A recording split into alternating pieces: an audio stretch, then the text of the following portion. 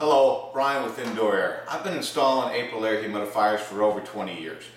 People always ask me, how can I get it to work better? My house is still dry. What do I need to do? The number one thing you need to do is you've got a water panel inside all the Aprilaire humidifiers. You got to replace that panel once a year.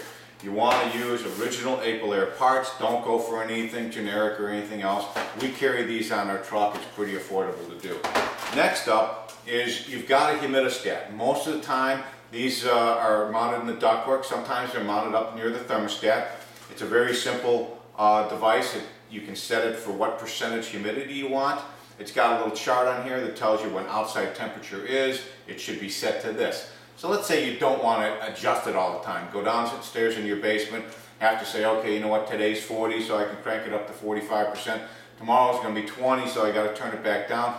Aprilaire's got that covered with their automatic sensing humidistat. So it's got an outside sensor that checks the outside temperature.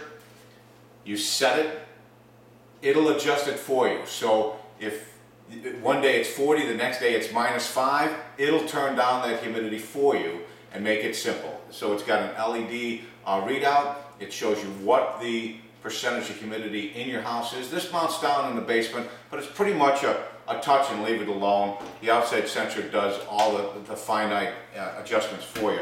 Next would be to go with the Aprilaire digital thermostat that not only is a digital touchscreen thermostat, programmable, everything else.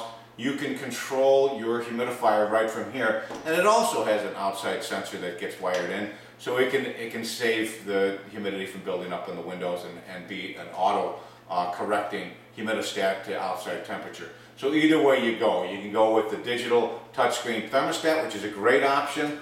You can go with the digital humidistat that mounts downstairs. Now the cool thing about this is if we pipe the hot water to your humidifier, it'll actually turn on the fan. If the furnace hasn't run for a few hours, it'll turn on the fan, let it run for 3 minutes. If the house is dry, it'll turn on the blower on the furnace, turn on your humidifier, add humidity, even if the furnace isn't running.